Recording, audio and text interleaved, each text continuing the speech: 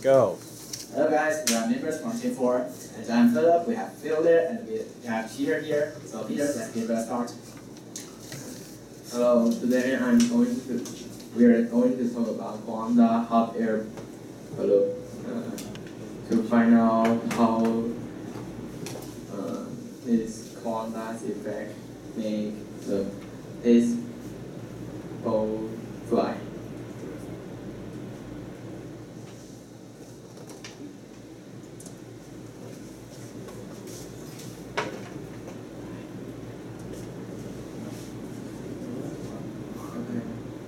Outline, abstract and experiment data and result.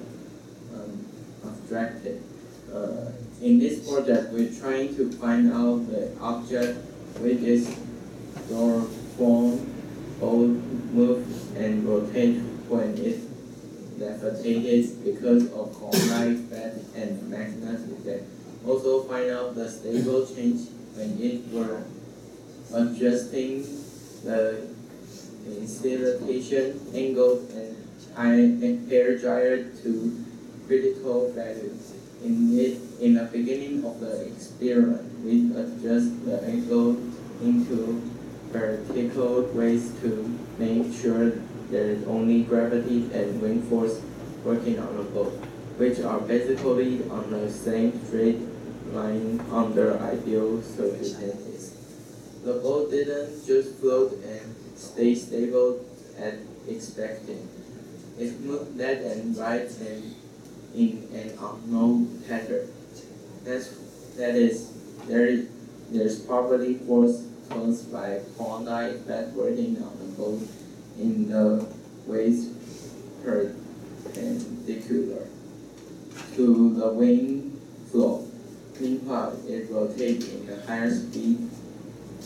After that, we adjust the isolation angle and observe its motion track and rotate speed. We find that the bigger the isolate angle we get, the higher stable we get, but the higher rotating speed we get is at the same time.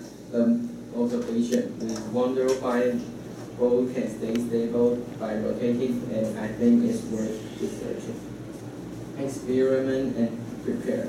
Data recording, shadow projection, and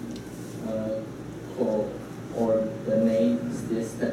Equipment, airflow producer, hair dryer, and equipment object to levitate, and manipulation factor. Okay, I'm going to have a little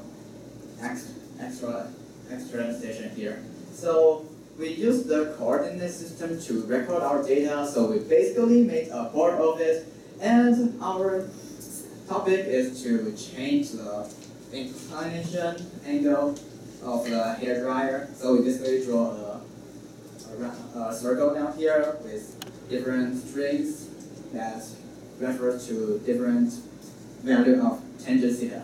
So if you want to take a look, you can just take it.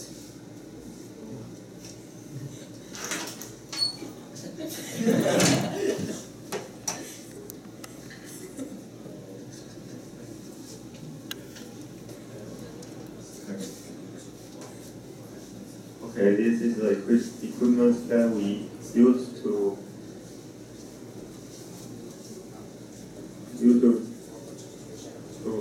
for shadow projection. This is the light and this is the board. That one.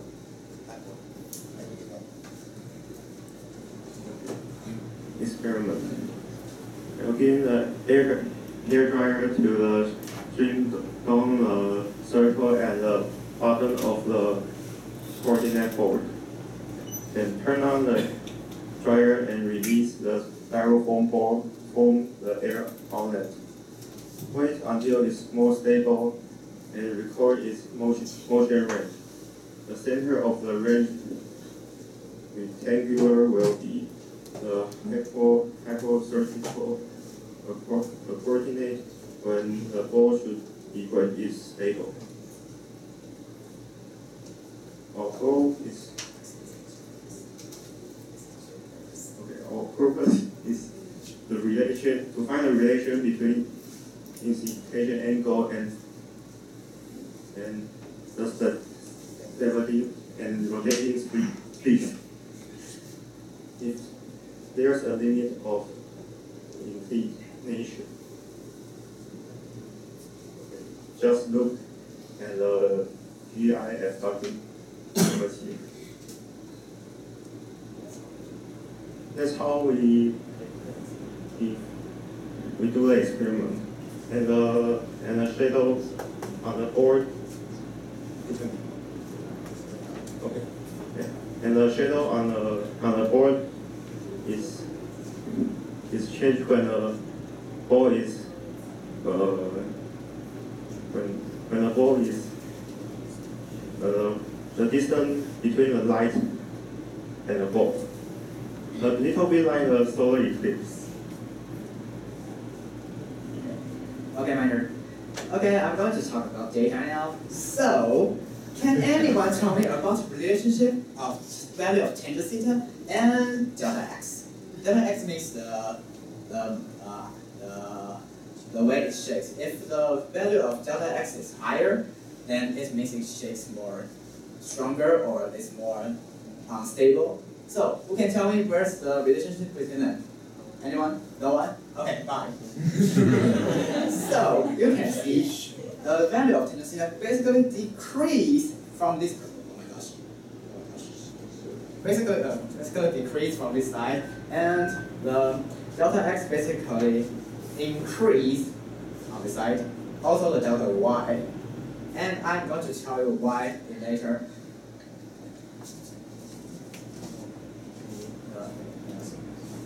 Okay, so as what I just stated, it's about stability. You can basically see that as the value of tangent theta decrease, the stability also decrease because the delta x and the value of delta x and delta y basically increase too. And okay, I'm going to show you why. Yeah.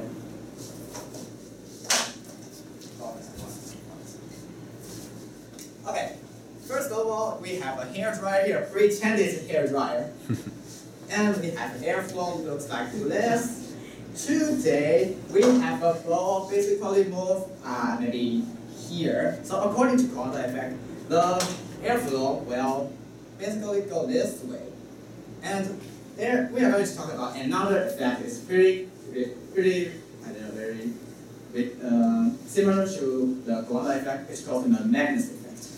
So if the airflow goes like this, it basically creates a force going this way, which push it up and fill.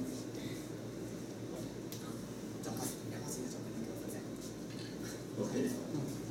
Because there is a high pressure down there, so the ball is pushed this way. And the air here is grabbed down like one light effect. So the opposing force is upwards like this. Pull the ball go upwards and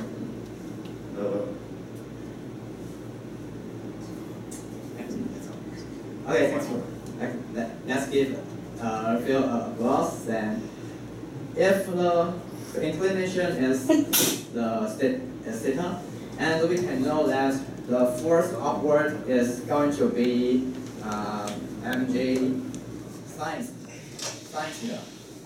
If the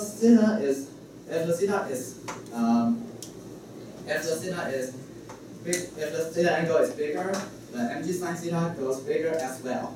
So which means the force here needs to resist more gravity, more force, and making this not very stable, which means it could basically fall down or go that way and this way in any degree. Okay. Second of all, rotating speed. Back to this graph again.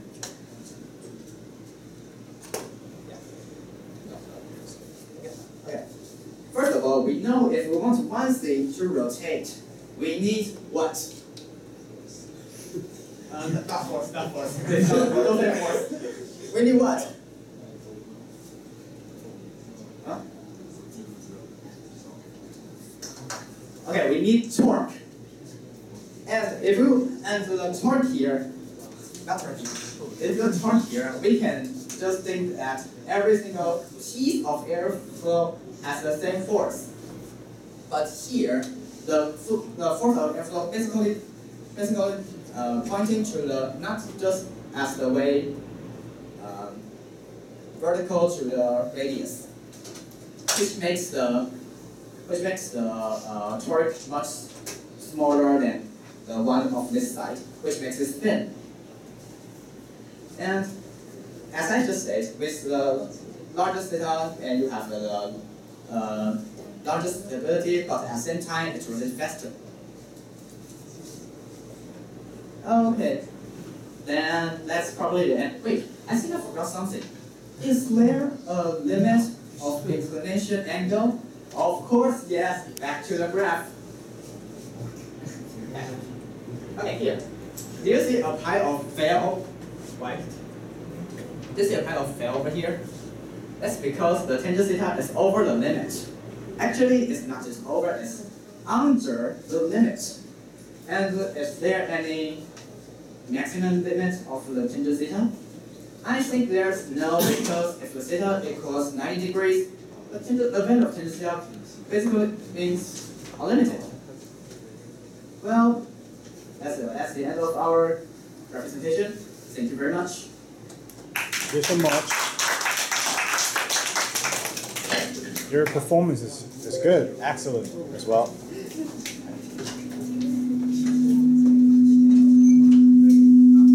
那个麦克风移一下。Thank you.